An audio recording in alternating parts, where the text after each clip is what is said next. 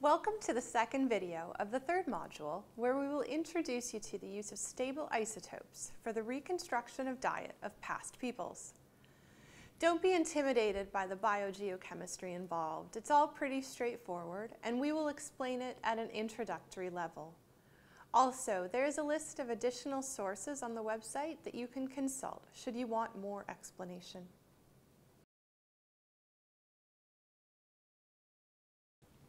Let's begin with defining an isotope. Quite simply, what we are talking about are atoms containing a different number of neutrons. So think back to high school chemistry. Recall an atom is composed of three components: electrons, which orbit the nucleus, and then protons and neutrons, which exist inside the nucleus. All elements have a specific number of electrons and protons that define them. And most atoms of that element will have the same number of neutrons as protons. So for example, carbon has 6 protons, and most carbon atoms will also have 6 neutrons. 6 plus 6 equals 12, so we call this atom carbon 12. But a small proportion of carbon atoms will have an extra neutron for a total of 7 neutrons. 6 plus 7 is 13, so we call this carbon 13. The same idea applies to nitrogen. Most nitrogen atoms have 7 protons and 7 neutrons, and thus are classified as nitrogen 14. But a small percentage have 8 neutrons, and thus are called nitrogen 15. And that's all an isotope is, easy. Atoms of the same element, meaning they have the same number of protons and electrons, with a differing number of neutrons. Most elements of biological interest have more than one isotope, including carbon and nitrogen, of course, but also hydrogen, oxygen, sulfur, calcium, and strontium. In this research, we are primarily interested in the isotopes that do not decay over time, the so-called stable isotopes. In contrast to these stable isotopes, there are radiogenic or unstable isotopes such as carbon-14. Unstable isotopes decay according to a specific half-life, a principle which is used for absolute dating purposes. One way to think of the difference is that the amount of a stable isotope in a tissue, say your bones or teeth, will remain the same over time. So whether it's measured 100, 1,000, 10,000 years from now, as long as there's been no environmental degradation, the value will be the same as it was during life. The amount of an unstable isotope, however, will begin to decrease immediately after death.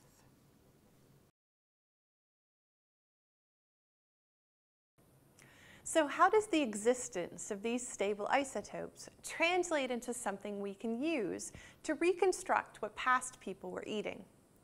First, what's important to keep in mind about these isotopes is that chemically they are the same. So carbon-12 and carbon-13 work the same way in biological processes and chemical reactions. But physically, they differ ever so slightly in their mass or their weight. So in the case of carbon, carbon-13 is slightly heavier than carbon-12. Small as it may be, this slight difference in mass results in differences in the amount of energy that is required to use them. So the heavier isotopes, carbon-13, nitrogen-15, will move and react a little bit more slowly and require a little bit more energy. Biological systems seek to maximize efficiency and, whenever possible, will discriminate against the heavier isotope in favor of the lighter isotope. This results in a difference between the global abundances of the different isotopes and the abundances that will form in different components of an ecosystem. So for example, many plants, including wheat, rice, and barley, those that grow in more temperate parts of the world called C3 plants after the photosynthetic pathway they use, will discriminate strongly against carbon-13. So relative to an international standard, this gives them a ratio of carbon-12 to carbon-13 atoms of -20 to 35 per mil. The ratio is denoted here by this symbol, which is a Greek delta symbol. And per mil is like percent, except that it's in units of 1,000 instead of 100. We use it because the abundance of the light to the heavier isotope is actually quite large. Then there's another group of plants called C4 plants because they use a different photosynthetic pathway that doesn't discriminate as heavily against the heavier isotope. This results in ratios of carbon-12 to carbon-13 of -9 to -14 per mil. C4 plants include corn called maize, millet, and sugarcane, as well as other plants adapted to hot and arid environment. The ranges of these C3 and C4 plants do not overlap. The next step then is the demonstration that the stable isotope values of the food that you eat, that it becomes incorporated into your bodily tissues, into your bones and teeth, which is what we usually analyze in archaeology, but also into your hair and fingernails, skin and muscles, tissues that might be analyzed in living people or from recent forensic contexts. Each tissue will have its own offset, the difference between the stable isotope value of the food and the ratio that gets incorporated into the tissue. But this can be studied. It can be studied in different species, and once known, taken into account. So the amount of C4 plant food relative to C3 plant food that you eat is reflected in the ratio of carbon-12 to carbon-13 that we measure in your body, whether from someone living today or someone living many thousands of years ago.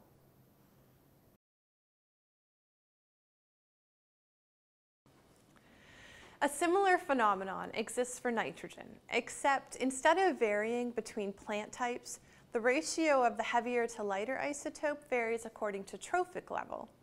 A trophic level is where something falls on the food chain. So, for example, primary producers, which are the plants, are at the bottom. Herbivores, which eat only plants, exist one trophic level above this. Omnivores, which eat plants as well as animals, exist one trophic level above this. And finally, carnivores exist at the top. Between each trophic level, we see a jump of about 3 per mil in the ratio of nitrogen 15 to 14. So, as O'Connell and Hedges demonstrate, this is why, for example, in humans, a vegan, someone who doesn't eat any animal products, will have a lower stable nitrogen isotope ratio than someone who does eat meat. As most humans are omnivores, we typically fall between herbivores and carnivores.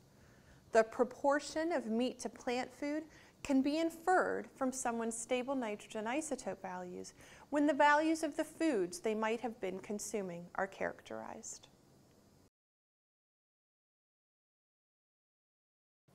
An additional common usage of stable carbon and nitrogen isotope values is to determine the amount of marine versus terrestrial food that people were eating. So basically how important seafood was in their diet. In terrestrial ecosystems, so on land, plants only have one source of carbon, and that's carbon dioxide. This has a carbon-13 to 12 ratio of -7 to 8 per mil. But in aquatic ecosystems, there are additional carbon sources, the main one being dissolved carbonate, which has a carbon-13 to 12 ratio of 0 per mil. Hence, the stable carbon isotope values of plants and animals from terrestrial versus marine ecosystems are usually distinctive. With nitrogen, it's useful because in marine ecosystems, usually there are more steps in the food chain. So think of tiny fish being eaten by a small fish, and then that small fish being eaten by a bigger fish, and that big fish being eaten by an even bigger fish, etc. So it means top-level carnivores such as seals and top carnivorous fish can have very high stable nitrogen isotope values, up to and even above 20 per mil. The final aspect of stable isotope reconstruction of diet is about breastfeeding and weaning. If you think about it, an infant consuming mother's milk is essentially consuming her tissue, and this results in the infant being a trophic level above their mother. A lot of research in osteoarchaeology has used this phenomenon to estimate for how long different populations breastfed their infants and children. The weaning process begins once non-breast milk foods are introduced. Usually at the latest by 6 months of age, as by then the infant needs additional sources of nutrition. It ends when nursing ceases completely. This process can take many years, as you will hear in the next video. Past populations have been found to have fully weaned their offspring from anywhere as early as 1 to as late as 6 years of age, averaging around 3 years.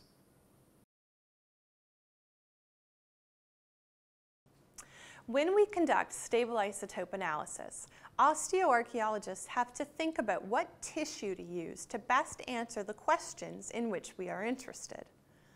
If we use bone, we can look at the protein component, the collagen, or the mineral component, the hydroxyapatite.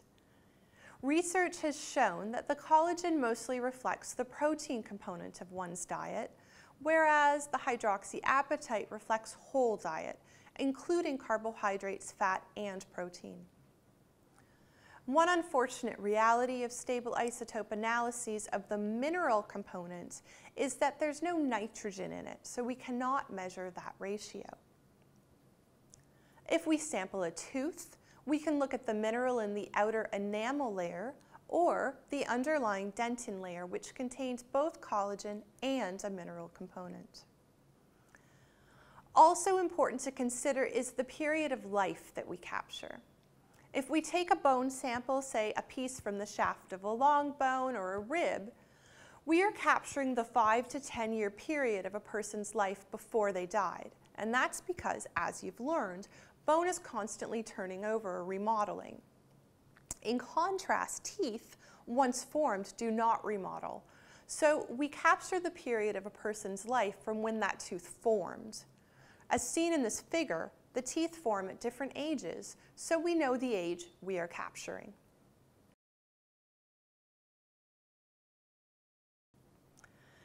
In this video, you've learned the basic principles of stable isotope analysis, focusing specifically on carbon and nitrogen, as they are by far the most commonly used in our field. There are other isotopes that are also used to reconstruct diet, including oxygen and sulfur. With this knowledge, you are now able to see examples of research and appreciate the tremendous amount of information we've gained via stable isotope analysis. Coming up next is an interesting case study on the Lake Baikal region of Siberia that will demonstrate the value of stable isotope research in osteoarchaeology. See you soon.